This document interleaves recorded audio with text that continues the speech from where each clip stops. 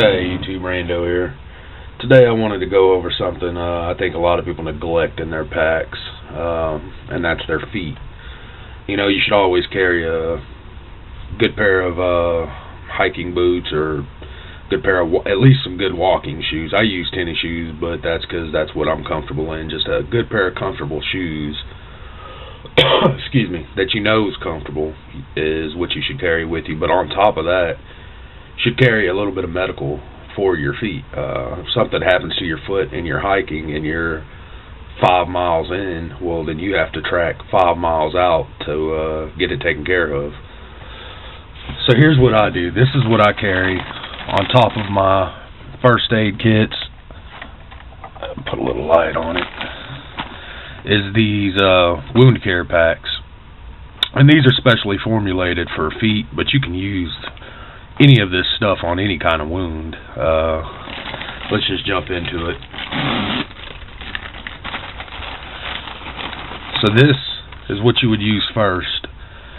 And this is like the shoestring packing they use for opened wounds, so the wound will heal from the inside out instead of the outside in, because usually if the wound closes up it won't heal correctly. So you can see here there's the meat, there's the hole. You just shove this packing down inside the wound on your foot. And then this is a medicated pad, and it's also really thick. You can see how thick it is. It's nice and thick. So it gives you cushion on that wound so you can still walk on it. So you would shove this inside the wound, then put this over it. Then you would take this large piece of gauze and stick it over this pad. And I believe this pad goes this side down. And you would stick this over it.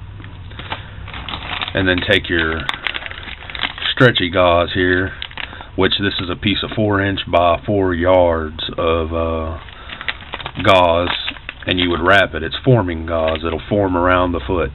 I call it like a disposable ace bandage, but it's actually called a conforming bandage. So this is what would hold everything together. So you don't actually need tape. You would just use this and then fold it under, and even comes with a pair of gloves for when you're cleaning it up. You're not getting it dirty again when you're packing it. If you have to actually touch the wound, you want to wear these. So this is just a nice little kit. They sell these kits at Walgreens, CVS, any kind of pharmacy. You can usually find a good foot wound care kit. And you see I have 2 of them. Well, that's just if I'm 2 days out. Usually if we go out on a camping trip, it's going to be for 2 days, so I would like to change the wound out both days if necessary. Which, if it's bad enough, I would consider it necessary. Or, I'm going to bathe that night. We use solar showers when we go out, but we do bring them with us, fill them up in the creek, and then set them out in the sun for, nighttime. We can all take our showers. And I would change it out again after that. But you can just, this weighs nothing. This is maybe an ounce. It takes up a little bit of space is all. And if you're backpacking, you're counting every ounce. I understand that. But this is essential. If, say you just do something like you take your shoes off, let your feet rest, and you stick a sharp stick through your foot or something. Well, then you need to take care of that to be able to get out of there. So I find these packs pretty necessary. Even if it is just for a bug out bag, if you're bugging out and you're on foot, it could be a problem if you have a foot wound. Even if it's just a blister can turn into infection really quick, so you would want to keep that blister covered up. And you could use these.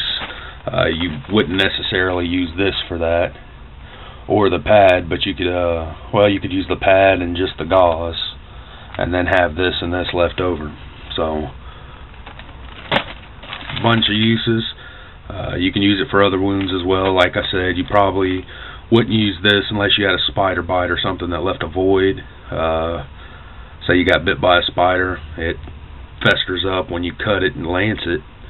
it's going to leave a large void in your skin. You would pack that void with this, because again, you want that wound to heal from the inside out, not the outside in, because the inside won't heal. After it heals over, it's done healing. It's not going to heal the inside. It's going to actually send white blood cells to that wound, and it'll cause pus.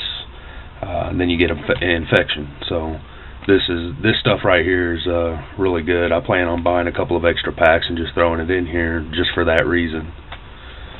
But that's going to be it for this one. We'll have another medical kit coming up soon. I won a contest with Live for Wild, and him and Into the Pickers are sending me a first aid kit, so we're going to do a video on it. We're going to put it together. They're just sending me a bunch of medical stuff and a first aid bag, and we're going to put it together on camera. So be looking for that one. As always, thanks for watching YouTube.